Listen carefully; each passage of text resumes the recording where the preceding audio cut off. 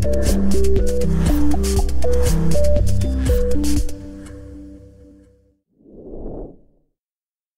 for our program for the month of June. I'm going to introduce the person who's going to introduce the speaker.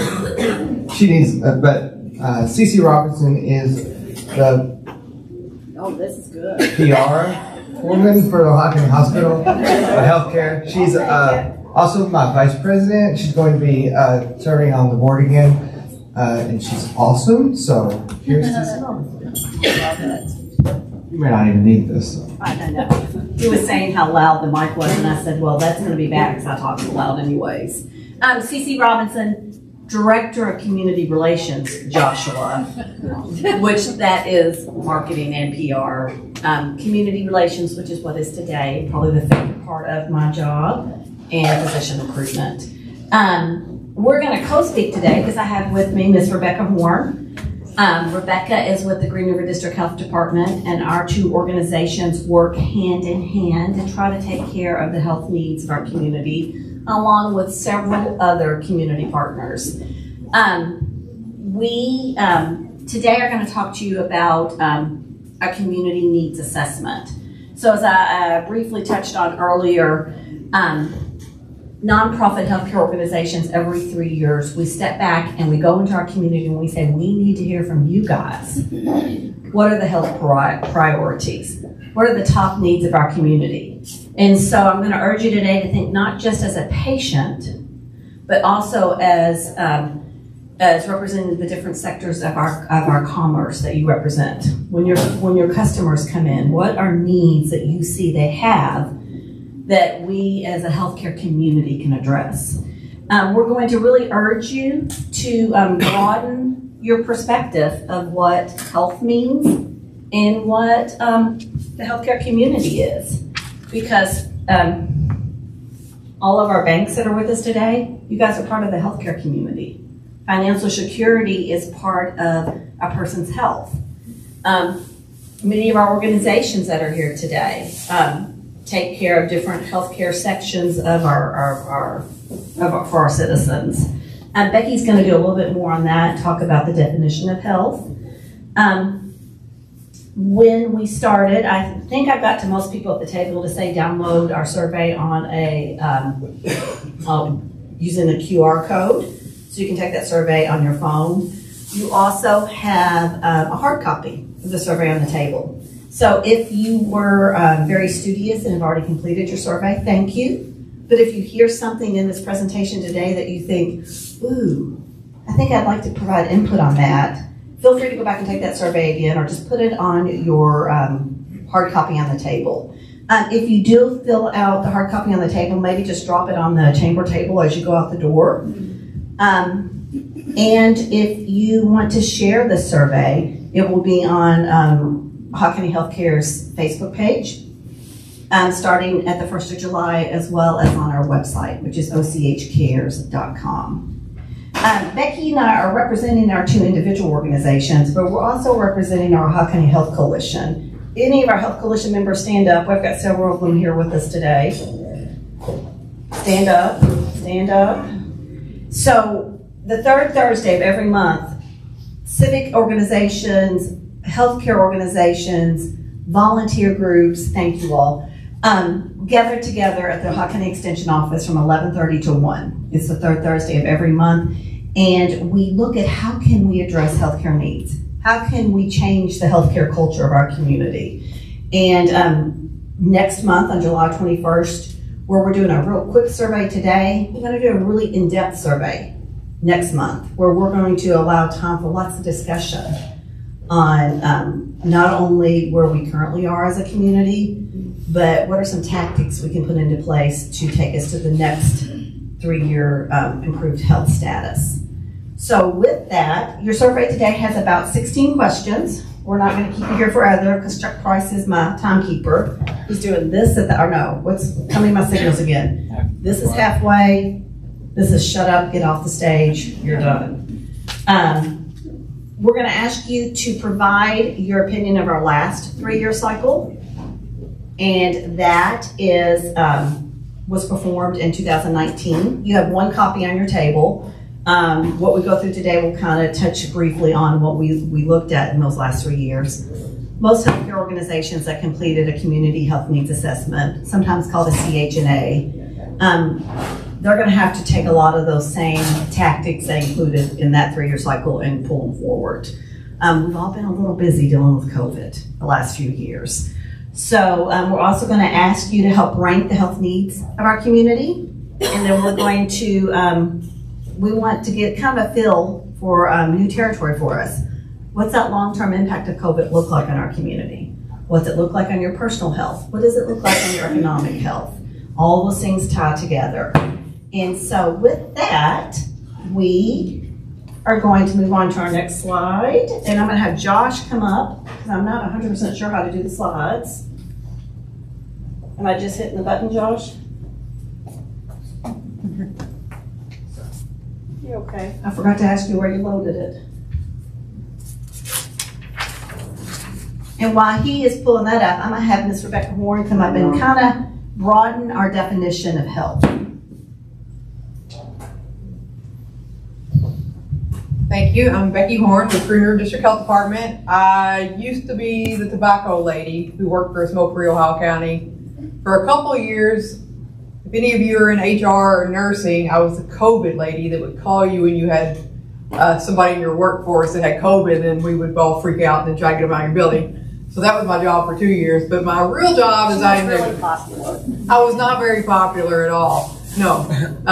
And then my real job is accreditation coordinator, public health services manager. So that means a lot of community health assessments, data, performance management.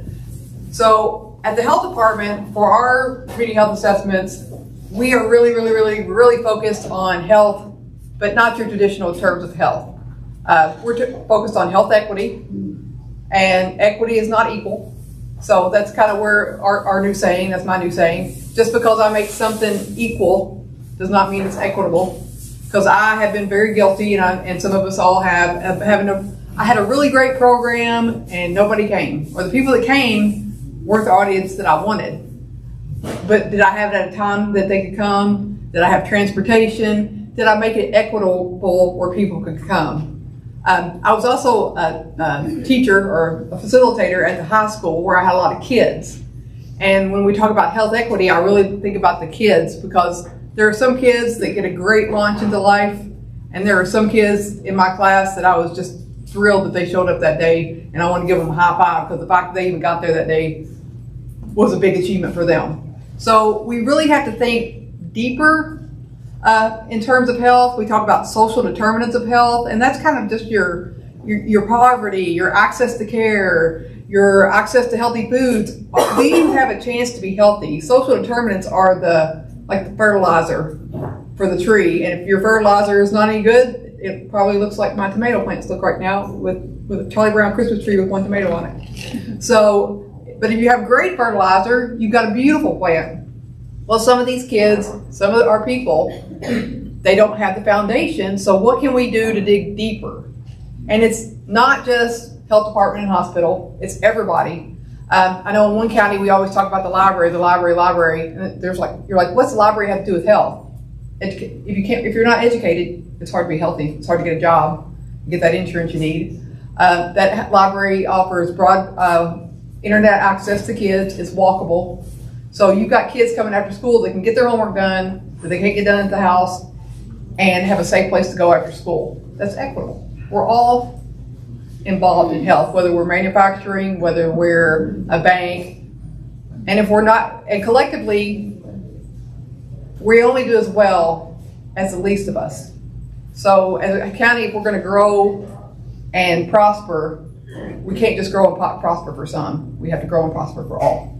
So that's kind of where we're at. Is that what you want? Excellent job, yeah. Keep that mic. I'll talk loud, you keep the mic. So we already talked about how you can complete your survey, leave your printed copy on the table, or we really urge you, come join us next Thursday, July 21st, because we want to really delve into some of those social deterrents and that Becky talked about. We've already done all of this. So first on your survey, you're going to talk about what's the role you play in the community. That kind of helps us as we're taking this data and we're looking to see what's your perspective you're coming at us from. So you can easily take care of that. I think, is it pretty easy to use the survey on the phone?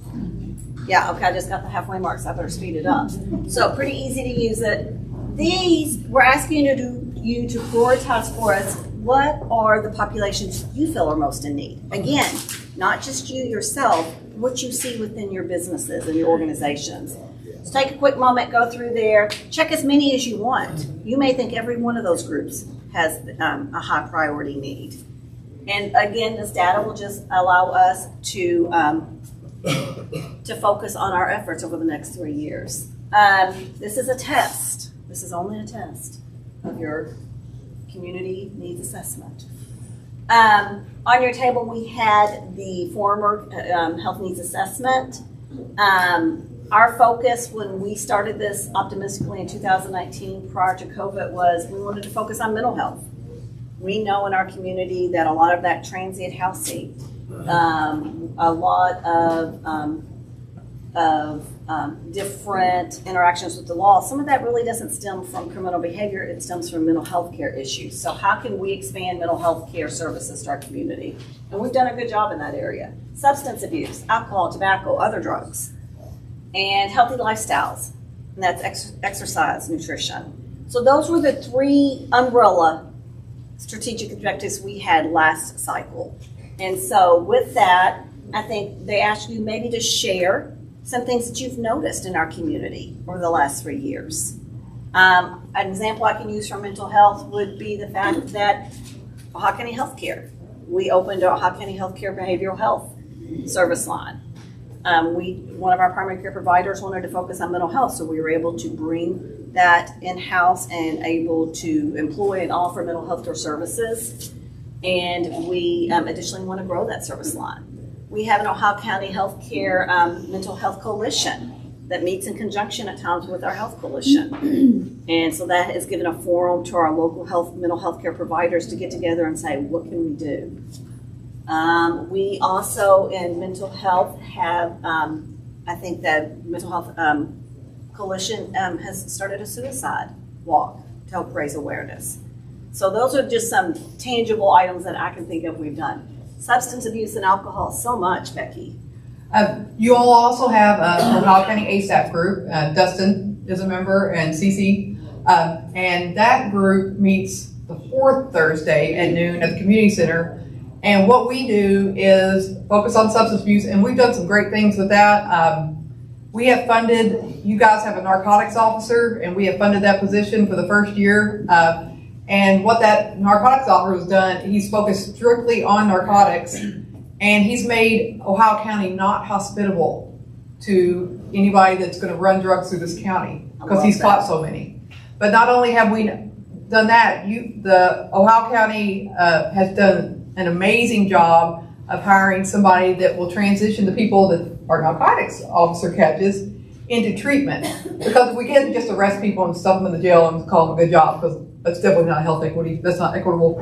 What he does is he finds treatment for these guys and gals, but he also helps them with jobs, helps them find housing, because it's not just, in the past we have all been guilty of being like, you're not healthy, you're a drug user, you have diabetes, here's your treatment, good luck. Well, it costs a lot to treat people with substance use, diabetes, and all these things. It's way cheaper if we could stop all these things and break the cycle of all these things. So that's what the Health Coalition and ASAP is trying to do. Perfect. Healthy lifestyles. I'm going to be honest, a lot of the focus on healthy lifestyles has been on COVID testing, treatment, and vaccination. And I can't think of a better way to preserve a healthy lifestyle than preserve a life. And so that has been a major focus. These are things we've done. You may recognize other things in the community, but these are things to keep in your mind as we look at this snapshot. Over the 3 years, this is where we are. And I think that's at your table. Things that stand out to me is in Ohio County, it's about 4 in 1 people compared to the state average have access to a provider. That's something as a health organization I can have an impact at. That's something Ohio County Healthcare can have an impact on. We can recruit additional providers. We can bring more access to care. We can better streamline the care we provide. Maybe, like Becky talked about, maybe it's not adding another provider. Maybe it's making sure that our hours are accessible to the community members we have. Everything you see on here cannot be taken care of by the health department or by the hospital system. A lot of things on here we're going to have the help of our local civic groups, our businesses, our local government. We're going to have citizens who are willing to advocate for legislative change. And so these are just things we want you to kind of be thinking about as you go forth of what factors that can influence the health of the community. And one thing that I want to point out as far as everybody's health, I don't think my best COVID friend from Purdue is here. Is Purdue here? Well, they're usually somewhere. I called Purdue and Tyson are my best friends from COVID because we were in charge of business for COVID. And at the beginning of COVID, our Burmese and Hispanic population was hit very hard. We have a list at the health department. They would come in, and Purdue would call and Tyson would call out in Webster County and just, how do we stop this? How do we stop this? And very, very early in the pandemic, we got together with Purdue, Tyson, and our hospitals, and we created fact sheets, videos. We went to where they lived, and we told them in their language, in a way they could understand, and went to them what to do to prevent COVID.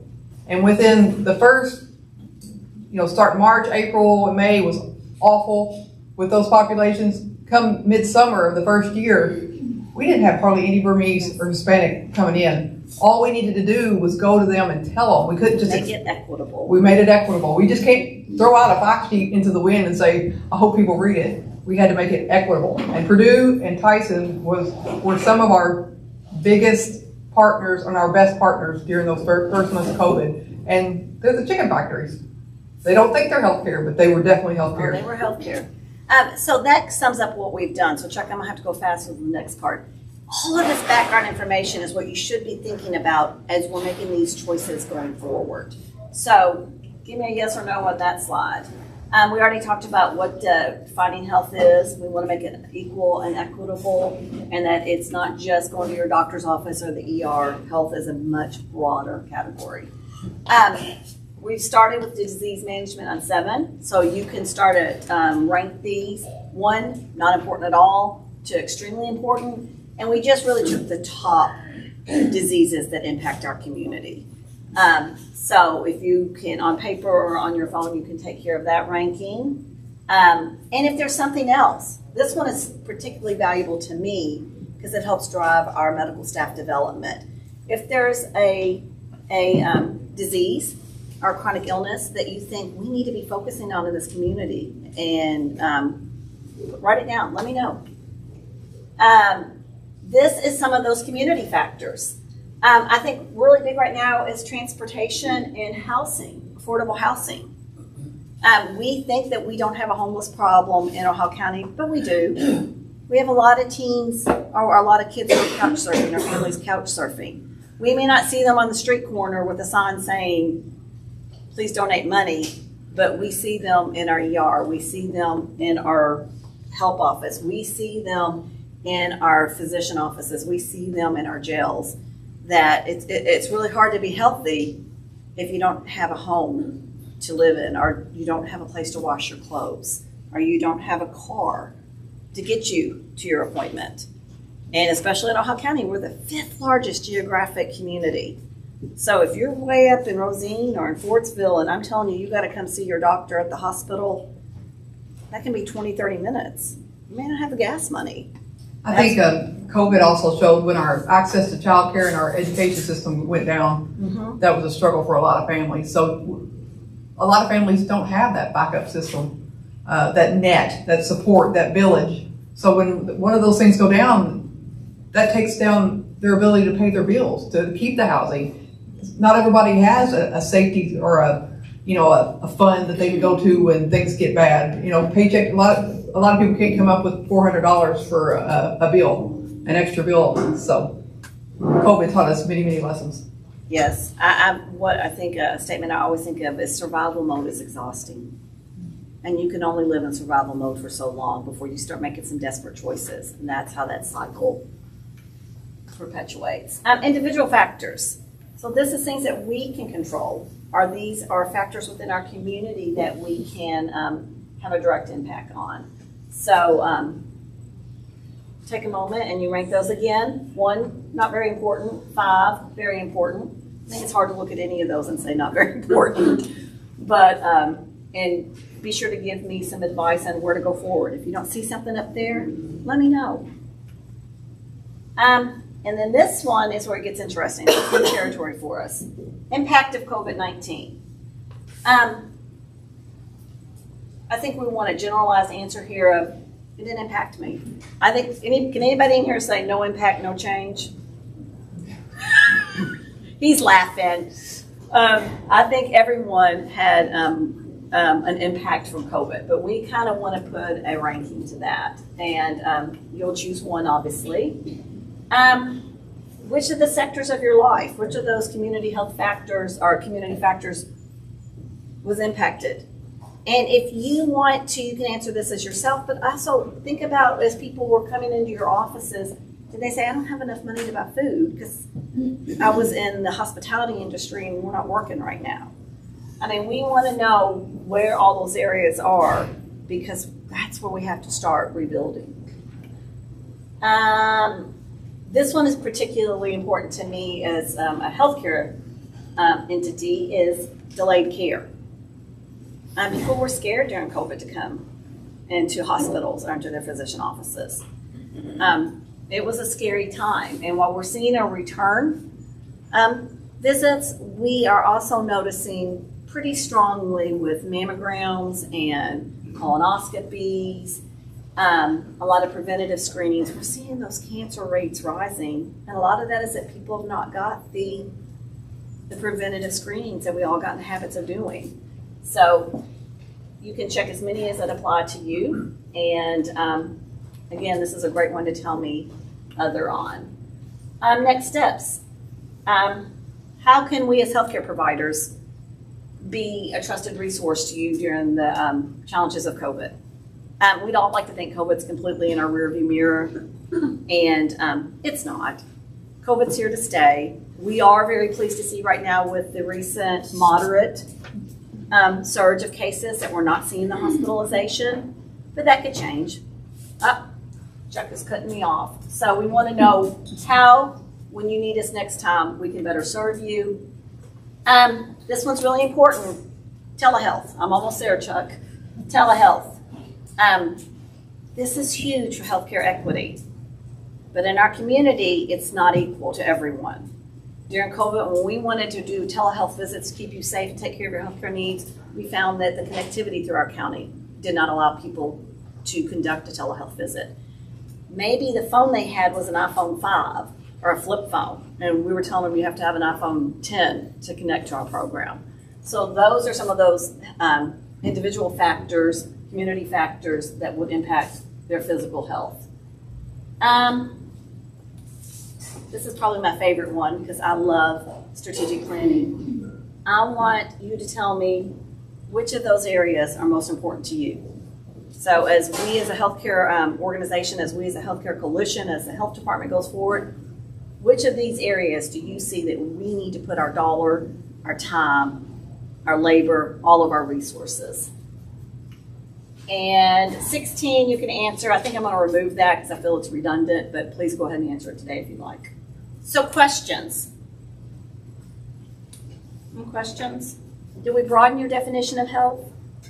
Who all took the survey on their QR code? Okay, who's going to leave me one on the table?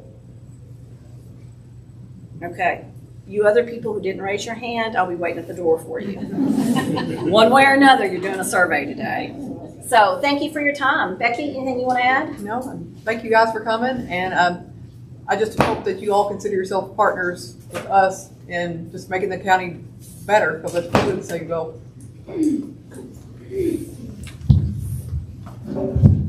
Thank you, guys. Okay, so we're going to go ahead and move on to the business portion of our meeting. Do we have any announcements Anybody wanted to give today? Okay. There's no meeting in July or August, so that's really important. Don't forget that. Okay, and then we'll move on to our door prize drawing. So go ahead and get your tickets ready.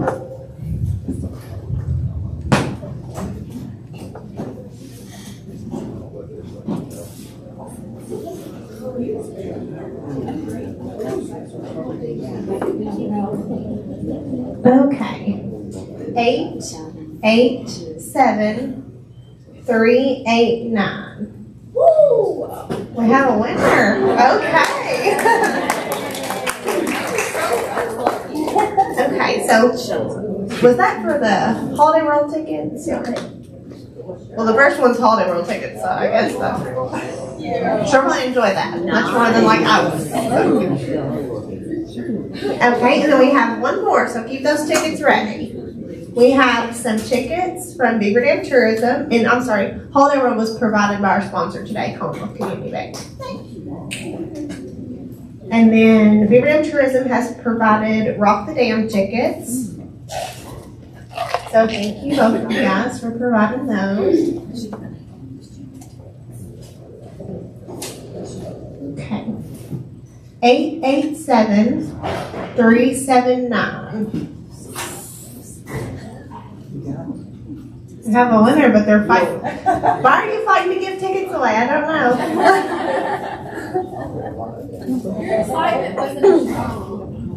She shuffled the tickets. Usually if you're the last one here, you're not hearing people. And I was the last one here. Okay, and then I'm going to go ahead and recognize our outgoing officers and directors. So if you guys want, you can just stay up here after you get your token here. Jeanette Weedman, I don't think she's here today. Travis Johnson, he left. Danetta Crawford. Have them stand up over here. Okay. Shannon Coots. How long have you been on, Shannon? Ever since I was 3. All of it? So those are our 4 outgoing officers and directors. So thank you all. Okay, and then Josh Coppage. Okay. Judy, are you going to get a picture? I'm trying to. Josh is our incoming president for the 2022-2023 year.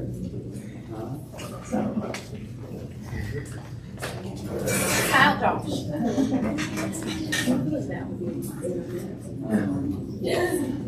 No, you're fine. Josh, do it again. Oh, sorry.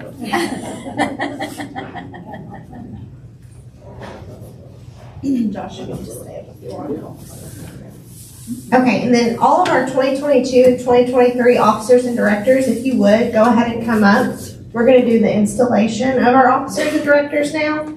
And Shannon Coots is going to lead our oath of office. And then after she has, we'll give you an opportunity to introduce yourself. Sarah, I have a question. If Josh cannot be president and I'm vice president, do I get to use the gavel? Yes. You did. I accept that. And then don't go anywhere because we're going to take a picture after. No, we're not. It's very important to Judy. We're going to do it in July. We're going to wait till everybody's here. Yeah. Never mind. Okay. So I'm going to read the oath of office. The office to which you have been elected is one of dignity and importance. In accepting this office, you undertake a responsibility which is not to be assumed lightly or carelessly discharged.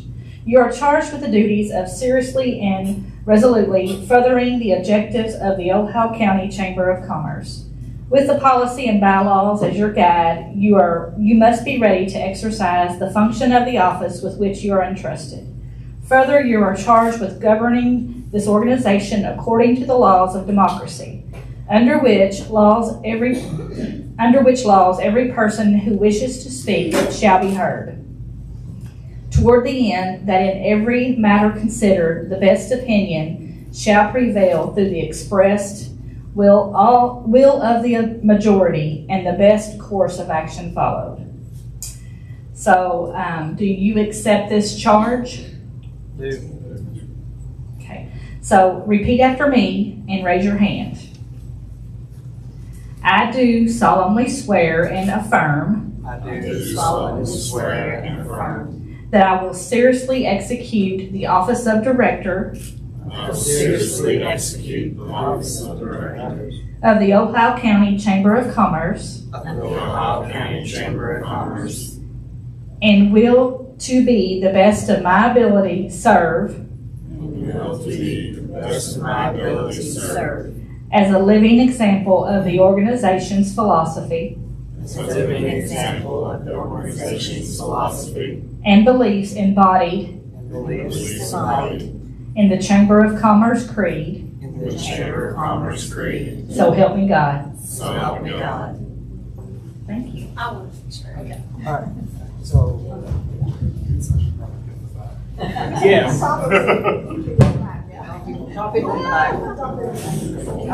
Why do I have to get it? Because you're beautiful. Y'all did that really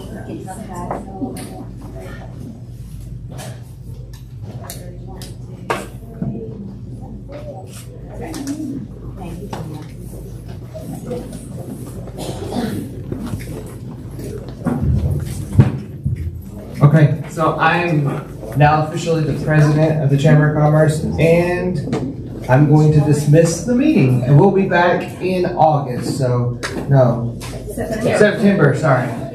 July and August we're off, so we'll be back here in September. Have a good night. Have a good day.